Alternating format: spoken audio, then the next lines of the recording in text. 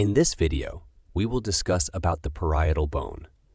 The parietal bone is situated between several other bones within the skull as follows. At its rear, it is adjacent to the occipital bone. Towards the front, it meets the frontal bone.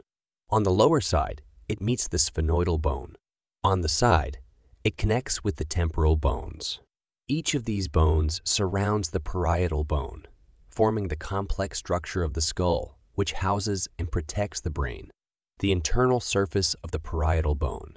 Upon examining its internal surface, we can observe that this is the portion of the parietal bone oriented towards the brain. Notably, a series of grooves present themselves here, including those accommodating arteries, particularly the middle meningeal artery, known as the groove of middle meningeal artery. Flipping over to the external surface of the parietal bone, we can observe that this is the part that faces the scalp. It's here that we notice a curved demarcation line. This is known as the superior temporal line. In parallel, the inferior temporal line emerges, offering a foundation for a muscle. Near the central region of the external surface, a projection named the parietal tuber or parietal eminence is located. Transitioning to the borders of the parietal bone, several distinct margins are identifiable. The occipital border is adjacent to the occipital bone.